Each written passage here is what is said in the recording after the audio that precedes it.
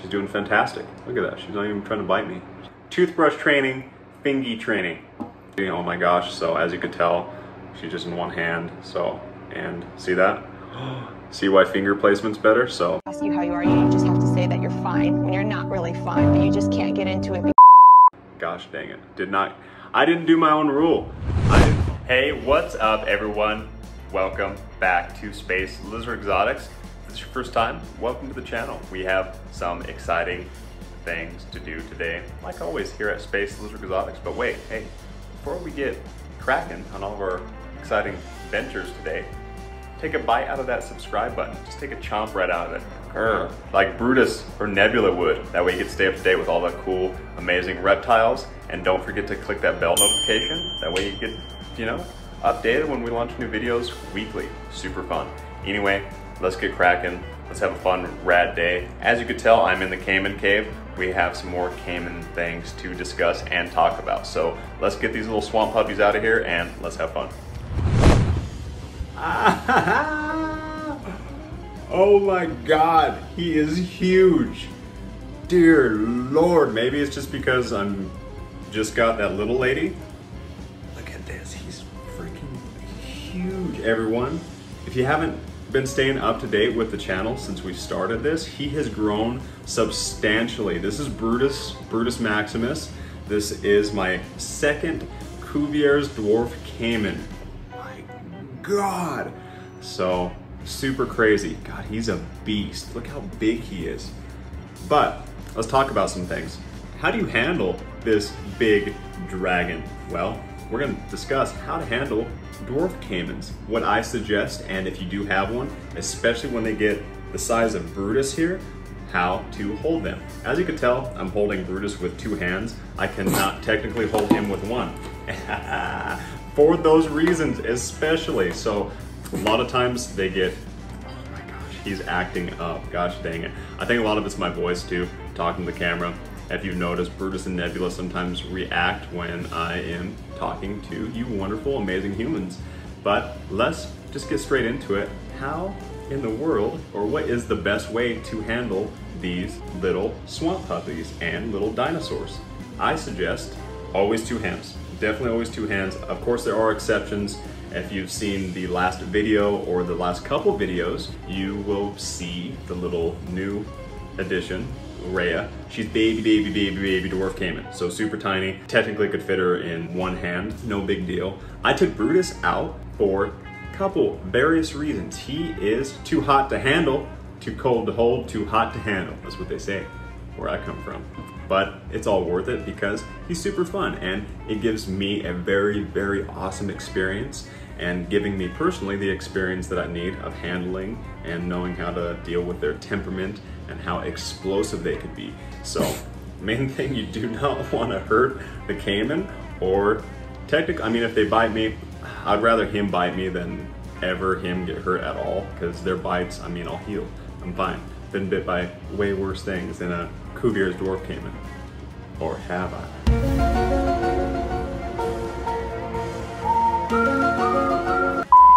Actually, it's not that bad. Anyway, Brutus is my awesome, amazing boy. Love him. He is definitely the most challenging Caiman I do own, just because he is a male and he tries to assert his dominance, which he's very good at displaying. As you can tell, very explosive, and he's very strong. So this is why I do stress handling them with two hands. Now I have my hand underneath here. I'm not squeezing at all. I'm not holding it super tight. It's a firm grip, but it's nothing tight. It's more like to where he feels secure, even though he goes ape and tries to finger right behind technically their head right here, because you do not want to get your finger bit. They can easily put their head down, especially with how they maneuver their body. If you just saw recently with how he was just flailing himself, it's very easy to have a finger misplacement or misplace your finger, and all of a sudden it just ends up in their mouth. If you get a chance, take a scroll through the videos that we have at Space Lizard Exotics, because you get to see these little swamp puppies. Sometimes they get me, or they have bitten me in the past, and I have documented it because we all need to learn from these things. Are they challenging at times? No joke, absolutely, 100%, I cannot deny it. Is it fulfilling? the most fulfilling thing I've ever honestly done in my life.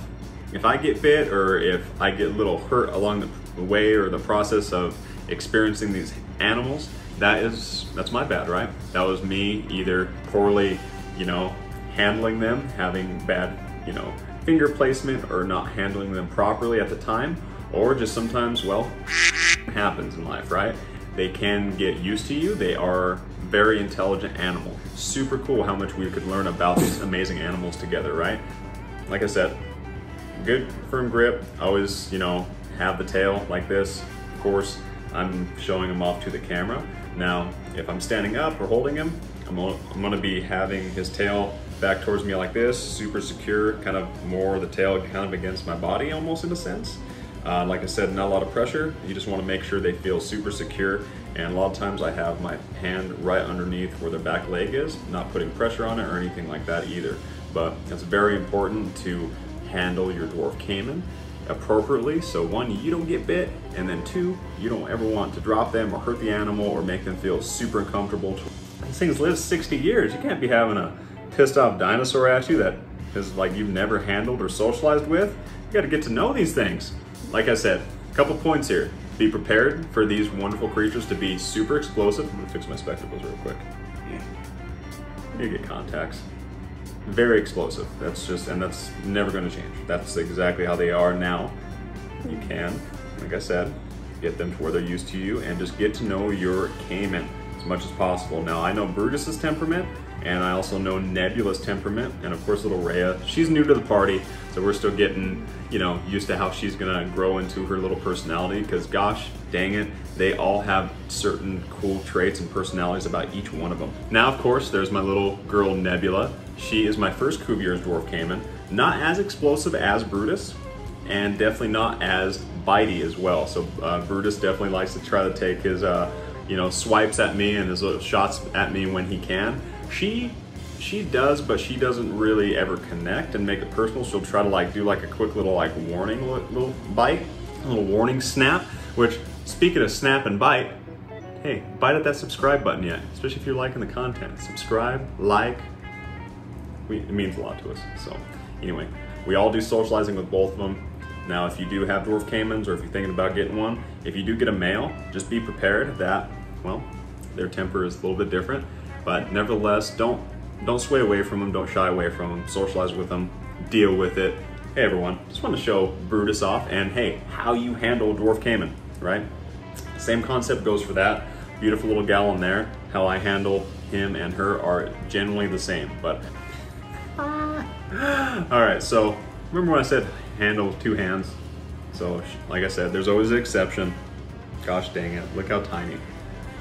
Literally want you to compare those two, right? When Brutus was out, how big and how little this little gal is. Gosh dang it, right? Look at that.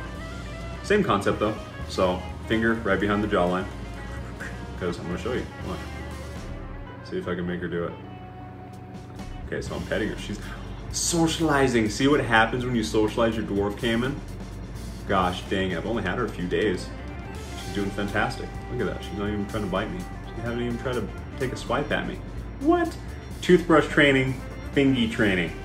With them, at this size, you can kind of tell if they're gonna start moving kind of crazy. Way more easier to handle than when Brutus starts going fucking crazy. Oh my gosh. So as you can tell, she's just in one hand. So, and see that?